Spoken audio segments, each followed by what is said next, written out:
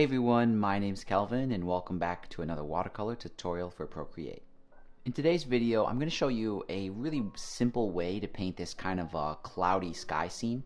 And I think the main feature of this tutorial is really about clouds because I was sort of playing around the other day and I discovered a really interesting technique for painting clouds that I think you guys will like to see. So I've already got a blank watercolor texture loaded in here, and as usual I'm using the St. Petersburg texture because it looks better on camera, but any of the paper textures will work fine for this. Now for the brushes, I'm just using the regular brush kit. I think I can do all of this with pretty much the abstract round, the fine liner pen, and the water blender. And then I've also got a sketch here that you can download in the description just in case you want this exact sketch to start out with.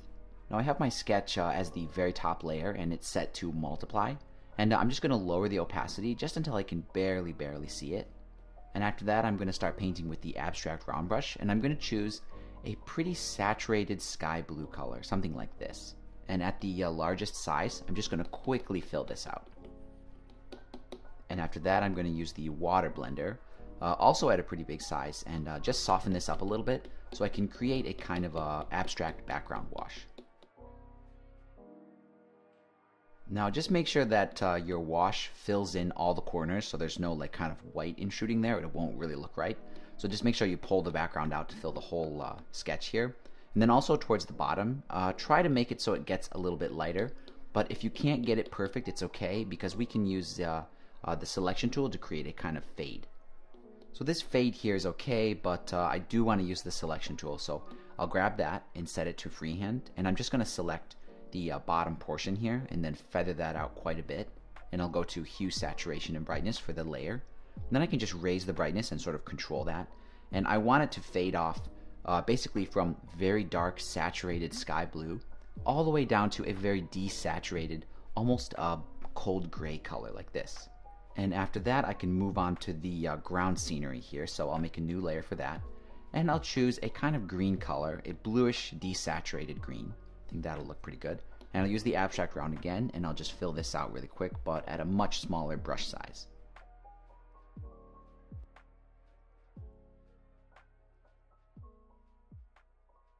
So I'm just kind of tapping the brush just because I want to give this distant tree line kind of the look that there's a lot of small trees in there. But once that's done, I want to give it some variation, so I'm going to do that with the selection tool. So I'm going to grab the selection tool and set it to freehand. And I'm just going to first establish a selection that sort of goes just under the tree line, just like that. Then I'm going to sort of step it down and go back, step it back like this, because I want to create the appearance that there's kind of like some rolling fields. So I have this kind of double-shaped selection here. Now when I go to hue, saturation, and brightness for that layer, I can sort of lighten that area just to give it a little bit of an interesting texture. I'm going to go into it again with that selection tool, but this time I'm going to make a box-shaped selection, just like that, and I'll feather it out, and I'm going to adjust the hue to make this look more like a kind of a yellowish field. So I'm going to go to hue, saturation, and brightness for that layer, and then just play around with this until I find a kind of warmer color. There we go. And then as a final touch here, I can grab the water blender at a pretty small size and just sort of carefully sort of go with the grain here and just sort of mix up some of those boundaries just so it looks like the watercolor was kind of flowing a little bit. There we go. I think that turned out really nicely. I might add some color variation later on, but for now I'll leave it as it is. So I can move on to the clouds now, so I'll do that on a separate layer. And I'm going to start, I guess this video is going to be mostly about the clouds because the background scene is pretty self-explanatory. But a cloud basically has three elements. It has the highlights, the midtones, and the shadows. So we're going to start with the midtones, and then later on we're going to add the highlights and then the shadows. So for the midtones, it's going to depend on your scene, but I think it's good to have a warm midtone. So I'm going to choose with the color slider a kind of yellowish orange color like that. And then I'm going to choose not pure white. That would be pure white. But if I drag this down and select a kind of warm gray color, then I can grab the abstract round again, and maybe, you know, not quite the largest size, maybe 50%. I can just rough out this cloud just by sort of dabbing it. And because I'm using the midtone, it's a little bit hard to see. So I'm just going to go over this and just build up the rough structure of the cloud. And if you need help with that, You can follow the sketch, or you can just look at photos of clouds, because it's not nearly as hard as it looks. They just sort of, especially this type of cloud, it just sort of builds up kind of like an anvil or something.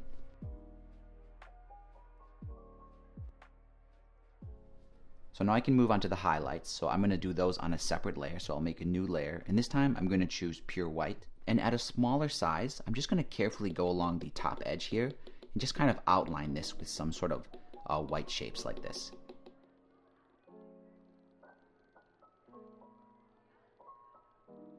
Now, once I've done that, I'm just going to quickly tap quite a bit harder in a few areas just to create some sort of billowing, very light areas like this.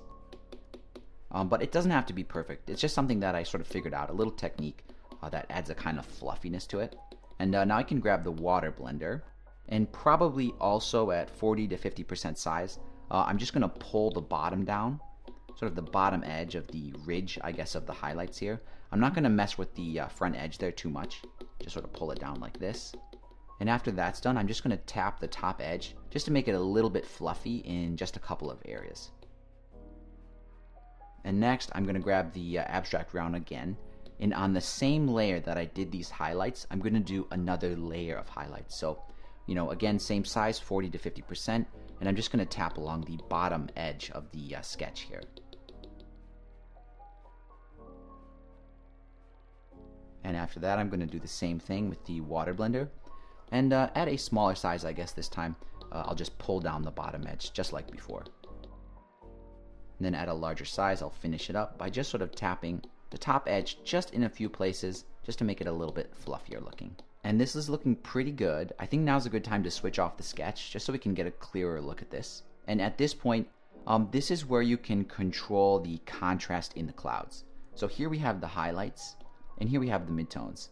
So what I would recommend doing is selecting the layer with the midtones and go to hue, saturation, and brightness for the whole layer, and just mess with the brightness until you can find a kind of comfortable level of contrast here in the structure of the cloud. There we go. I think that looks pretty good. So I'll deselect that. And next, I want to add the shadows in the clouds. And those are going to primarily be along the bottom edge here. So what I'm going to do is merge together the highlights and the midtones of the cloud, and then zoom out here. And I'm going to use the selection tool set to freehand. And I'm just going to select the bottom edge of the cloud, and I'm going to feather it out. I'm going to go to hue, saturation, and brightness for the layer, and then just sort of darken it just a little bit. There we go. Now I'm going to grab the water blender, and I'm going to continue to smooth out this cloud, because now our highlights and the midtones and the shadows are all on one layer. We can sort of address all the inconsistencies at once. So I'm just going to go in there with the water blender, and anywhere it doesn't look right, like this area for example, I can just sort of clean it up with the water blender, just like that.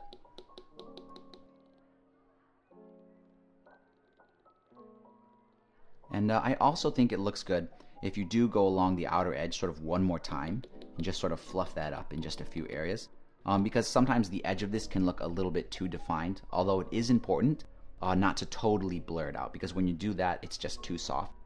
Clouds in reality do have some hard edges. And now for the bottom edge of the cloud here, there's a number of things you can do, but I really like to just go over it at a really large size with that water blender and just totally fade it off, so it's almost like it's just fading off into nothing. So there we go, that's it for the cloud here. I'm really happy with the way this one turned out. And now I can work on to the sort of distant clouds in the background, and there'll be sort of layers and layers. And I'll show you how to do that next. So I'll make a new layer, and using pure white, I'm going to grab the abstract round brush, and at a smaller size, maybe 20-25%, I'm just going to create kind of lines like this.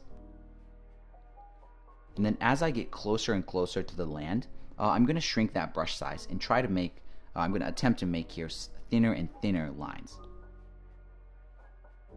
And now to soften this up and make them look more like clouds, I'm going to grab the water blender, and at a pretty large size, I'm just going to gently tap it like this.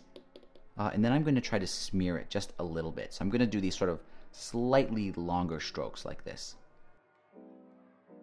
There we go, that looks pretty good, but they ended up being a little bit too faint, so I'm just going to try this. Here's the layer with those clouds. I want to see what happens if I duplicate it. Maybe one more time. Yeah, that looks a little bit better. So by making 3 copies of that layer, it just made it sort of like more opaque. So I can merge those together, and now I have a sort of a whiter version of those clouds. And this might happen to you. I know it happens to me a lot. I feel like my clouds end up going too high. So because those are on a separate layer, I can sort of manipulate those and transform them. So if I grab the layer tool and I set it to freeform, I can move those around, but I can also compress them. So if I just grab that top slider and just kind of squish it down, I can actually change the characteristics of those and make them a little bit more, I guess, foreshortened. So this scene is almost done. I just want to move this main cloud a little bit, so I'm going to select that layer, and I just want to move it down because I felt like it ended up being too high up. There we go, just like that. And then I can look down here, and I want to address this a little bit and give it a little bit of variation. So I'm going to select that layer with the land down there. I'm going to grab the selection tool, set to freehand, and I'm just going to make a random selection like this. And then I'll feather it out quite a bit. Then I'll go to hue, saturation, and brightness for the layer. And then I can just shift the hue of that sort of random selection and introduce a little bit of magenta in there. And at this point I can go ahead and merge everything together onto one layer. And you don't have to do this, but if you want, you can add some sort of tall grasses in the foreground here. So to do that, you'll make a new layer and then choose a kind of grass color, a sort of yellowy green color, I think something like that. And for that, I'm going to use the fine liner pen brush at a pretty small size. And it's important that you do your brush strokes for these grasses from bottom to top and not from top to bottom, because what will happen is it'll start out broader and get skinnier. So what I want to do is the opposite. I just want to start at the bottom and just sort of do the grasses like this. And do them a little bit sparingly at first, because I want to introduce some different colors of grasses there. So I'll switch the color here, make it a little bit more yellow, and then do another pass of it. And then as a final pass, I'll choose a very dark version of that color and just do a few more. And because those are in the foreground, you could leave them like this, but I actually recommend making them a little bit blurry. And this is kind of simulating what you'd get if you were taking a photograph. And that's why I think it's a little bit optional, but I do like the way it looks. So to do that, I'm going to make sure I have the grasses, just that layer selected. And I'm going to go to the magic wand. And this time I'm going to use Gaussian blur. And if I do that for the whole layer, I can click and drag and watch what happens to those grasses. So as I drag further, they get blurrier and blurrier. So what I want to do is just blur them out just a little bit, just so they're a little bit out of focus. I think that looks pretty good. Then I'm going to grab the arrow tool, and I think I will sort of compress those a little bit, just so they don't stand so tall. And once you're satisfied with the way the grass looks, you can merge this together with the main artwork layer there, and now we can cut it into a square shape, because the edges here are a little bit crazy. And usually the way I do that is I use the selection method. I'll make a selection and then cut it out. But today I want to show you a slightly more intuitive way to do this. So if I have all the artwork compressed onto this one layer, I can grab the arrow tool, the move tool I guess, and if I move it, let's do the top edge here. So if I move it so the top edge is going over the edge of the artboard, and then I deselect it, now when I select it again and move it down, it's basically been cut off. So I can use the edge of the artboard as a sort of cutting tool. So now I'm going to move it over to this edge here. And then I'll deselect it, then select it again, and it's cut that one off, and I'll do the other one, and then also the bottom edge. And there we go. This one is all done, and I'm really satisfied with the way it turned out. And as you can see, it prints out really nicely, and I'm looking forward to putting this one in a frame. Now this technique is mostly about clouds, or this video is mostly about how to paint clouds. And you could use this in any number of different scenes. So in this case, I just did these kind of rolling fields with that tree line in the distance. But I want to challenge you to give it a try and try to paint maybe an ocean scene with an island out there, or maybe a desert with some mountains, or a road sort of going off into the distance where there's some mountains. Definitely something like that would look really nice, especially with some towering clouds in the distance. And that pretty much wraps it up. Please give this video a like and subscribe to the channel if you haven't already. And other than that, guys, I'll look forward to seeing you in the next video.